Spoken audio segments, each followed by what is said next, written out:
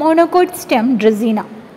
Dracaena can be considered as a typical example of anomalous secondary growth in monocots. Its young stem has a typical monocot structure with outer epidermis, sclerenchymatous hypodermis, and large number of closed collateral vascular bundles embedded in the parenchymatous ground tissue. Secondary growth is initiated by the formation of a special meristematic zone which develops in the inner cortical region. The cortical cells lying external to the vascular bundle develop to a multi-layered cambium.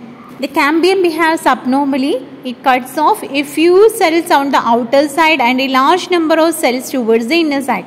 The cells cut off towards outer side are parenchymatous and the cells cut off towards inner side are partially parenchymatous and partially vascular in nature.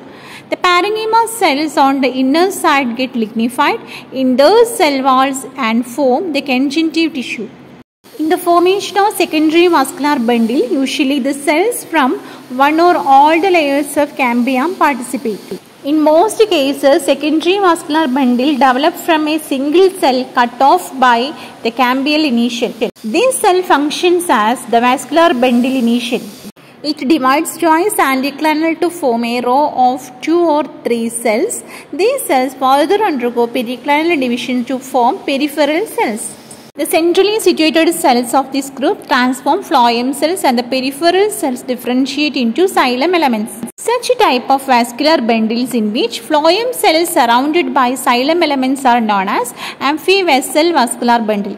The cambium then cuts off parenchyma cells on the inner side, pushing the newly formed vascular bundle towards the central region. After some time, cambium again behaves abnormally and the position of vascular bundle changes. The cambial initial, which is destined to form the vascular bundle, now forms vascular elements in the region where destined parenchyma is to be formed.